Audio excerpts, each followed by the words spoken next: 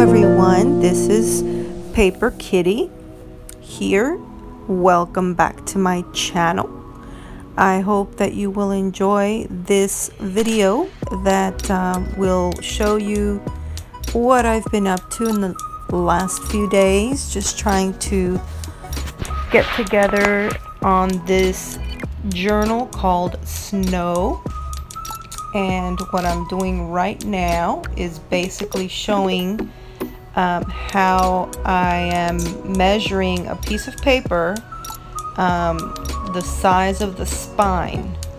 And I'm doing that because that's kind of a little quick hack for measuring out to sew in the signature. So what I do is basically I just get a piece of paper, as you see there, and I score it basically with my nail, using, you know, the actual edges there of the spine on the inside.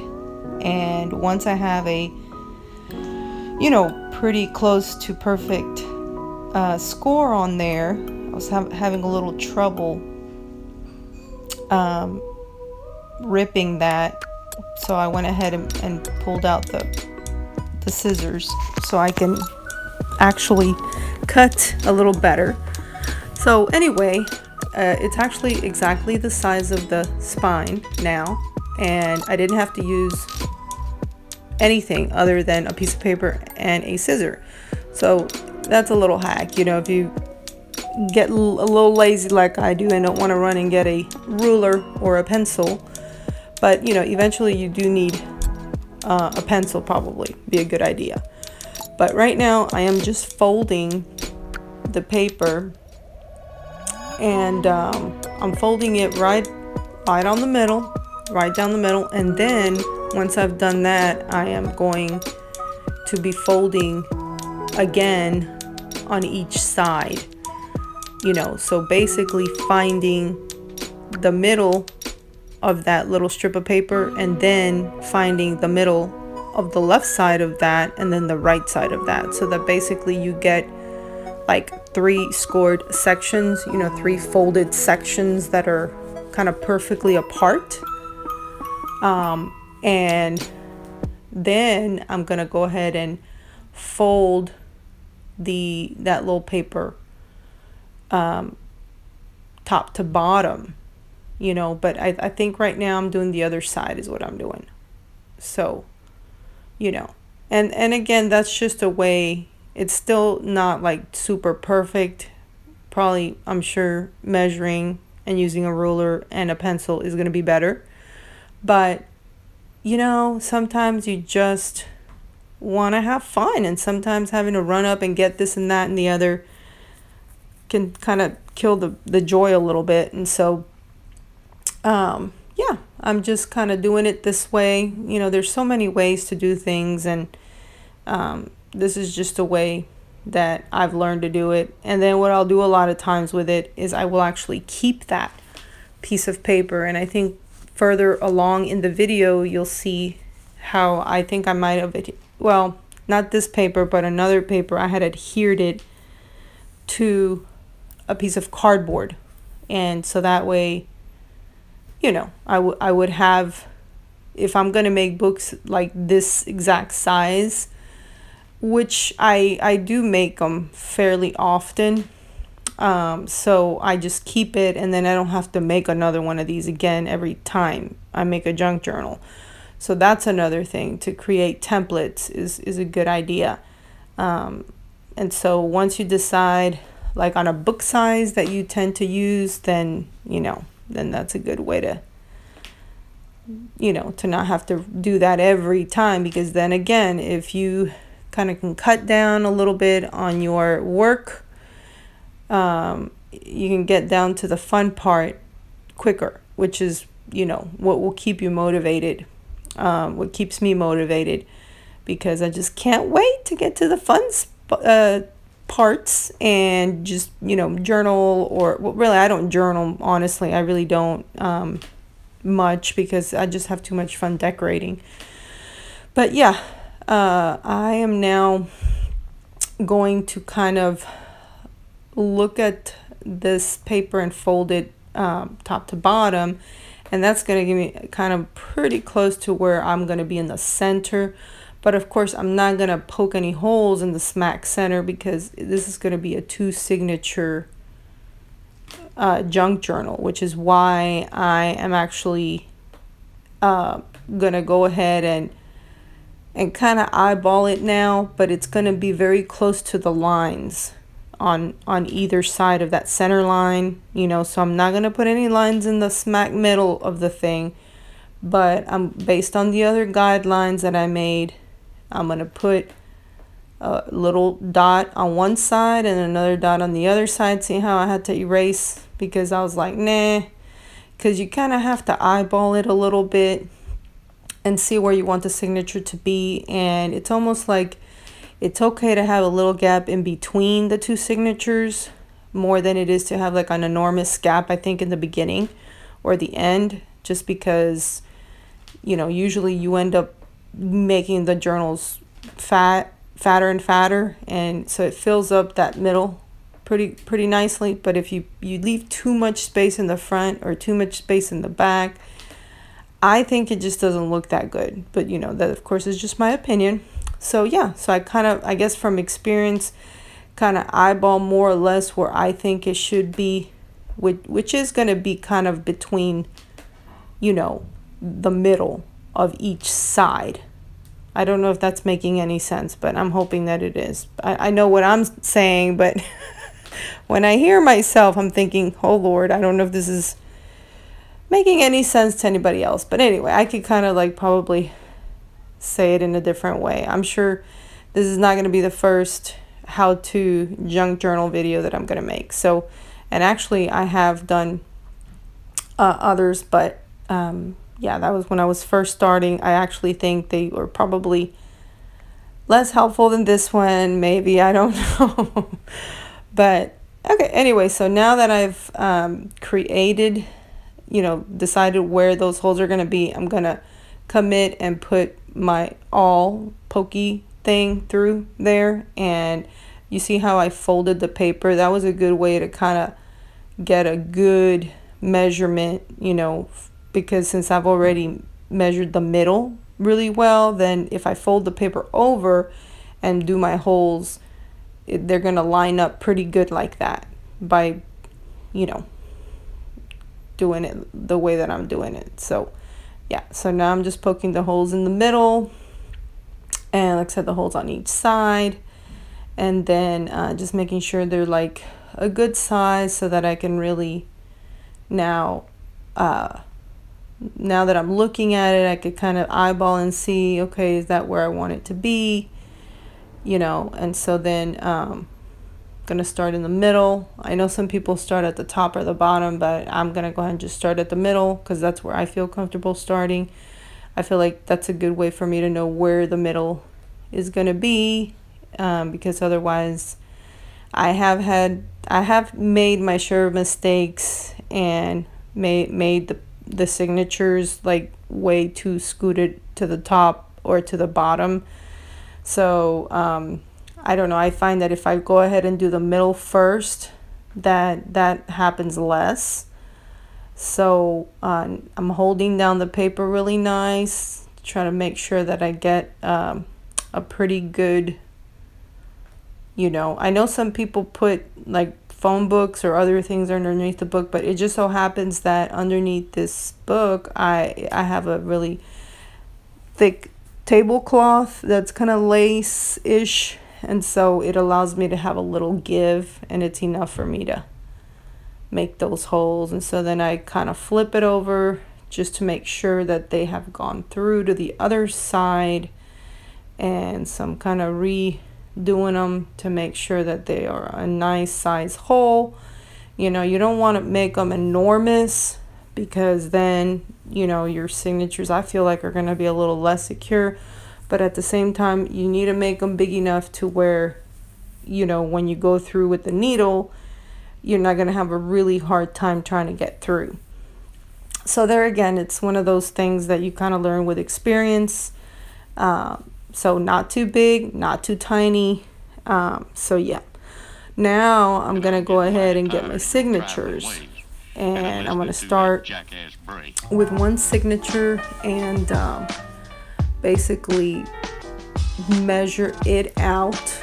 And when I say measure, you know, like I said, I could just use that little folded paper that I used for the spine, and then, you know, try to line it up in the center. And so I'm gonna get some of those little clips here in a minute and adhere the top, I believe, in the bottom. But before that, you know, you want to make sure that your pages are where you want them to be.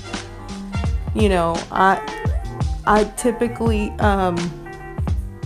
you know, it's a little tricky when you have like the center signature, like the one I have going on there, because you can't really, it's not really long enough or big enough for those clips to kind of hold it in place. So it is a little tricky. But yeah, I could definitely go ahead and just at least get a couple clips going. And apparently I'm having a clumsy moment because I'm dropping everything.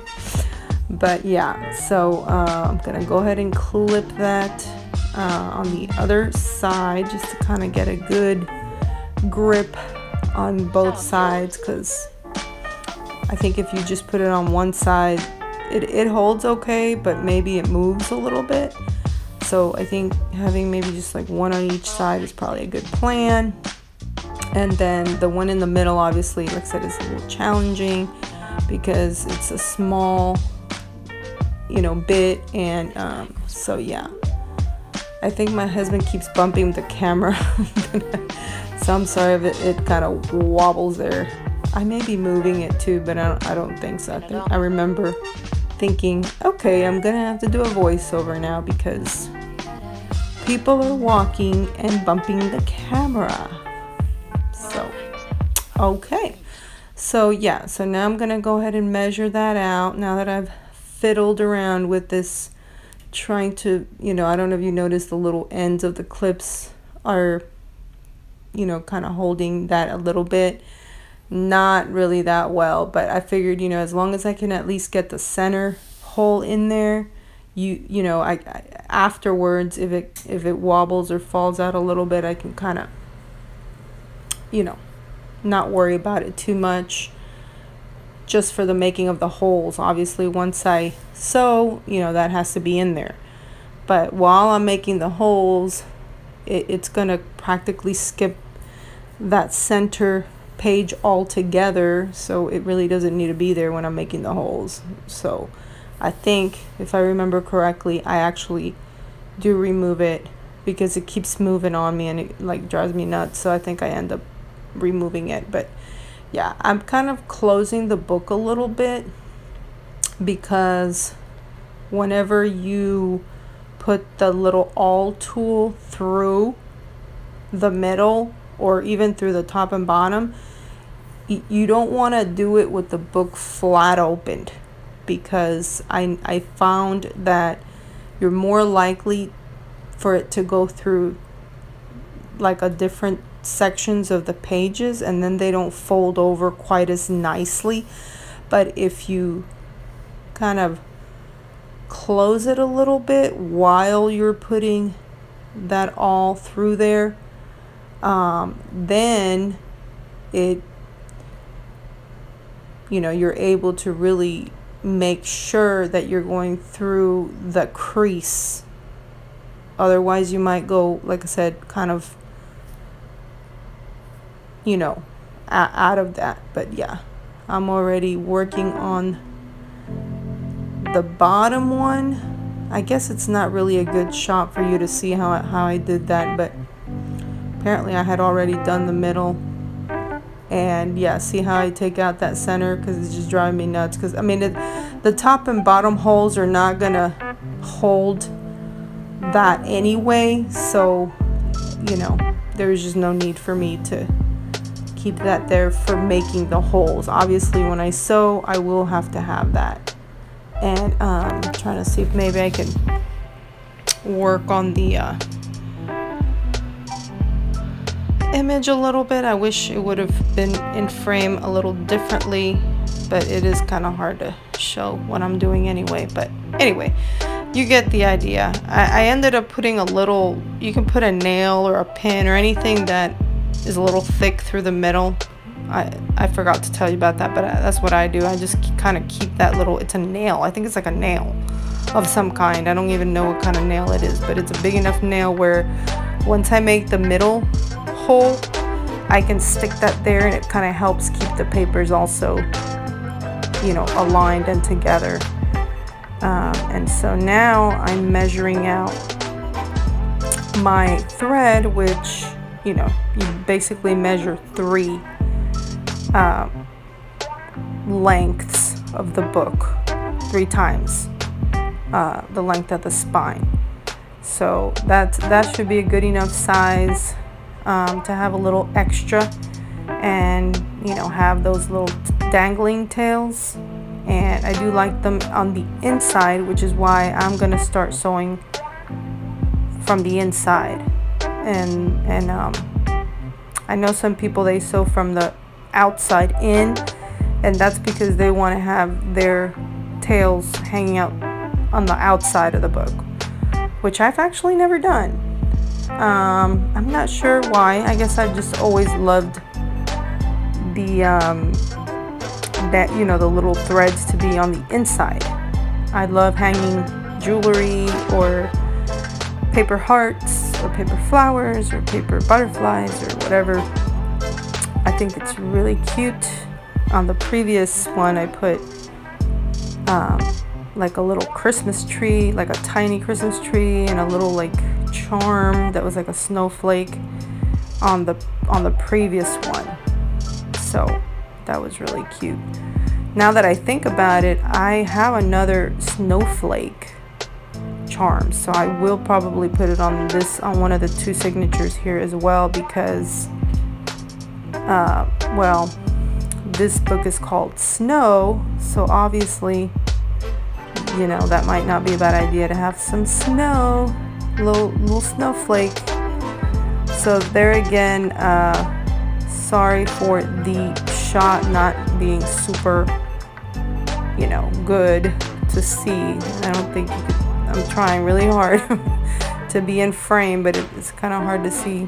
But yeah, so what I've done is I've put it through the middle, and now I'm going to the bottom. So in through the middle, through the inside, and now I'm on the outside, and I'm putting it in through the outside, in to the bottom. Okay, so that's all I've done so far. In through the middle, on the inside, and then pulled it back in through the bottom. Now what I do differently, or I haven't seen it, and I don't know if this is the best way, but this is the way that I like to do it, is I just sew that bit right there. I sew it because before I go any further, I do not want my pages moving or my book moving or anything moving. I want to make sure that the whole signature is where I want it to be. And so I actually make the tightest knot that I possibly can, and once the knot is made, I go back in through the middle and then go back in through the middle on the inside of the book, and then yeah, once I find the pre-made hole, I go through the outside and go back in through the top.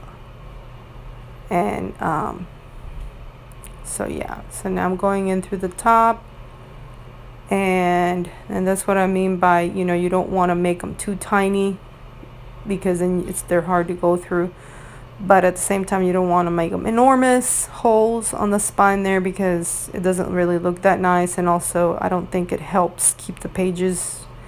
But yeah, I'm just showing you how this one went through fairly well. I feel like I may have made the holes a little bit bigger on the page because I kind of put the all a little bit too far in.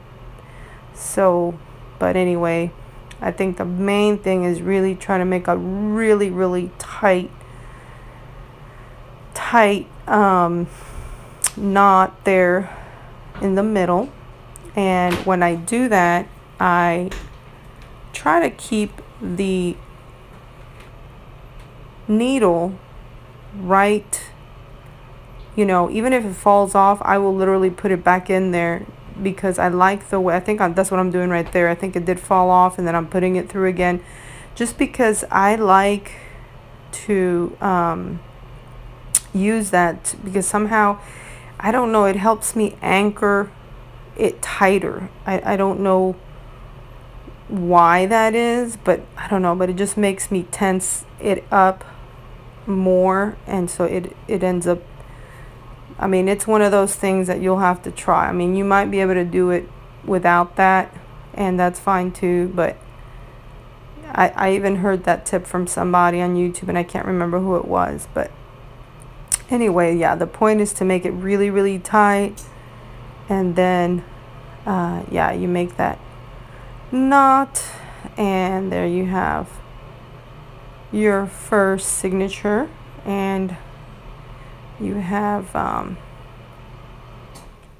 the dangles on the inside, and I'm just showing you, you know, how the signature is sewn in, and it's fairly straight. I mean, if you look at those Christmas trees, it is going right through the middle of them, so I feel like that's pretty straight, and it's pretty secure because it's double knotted.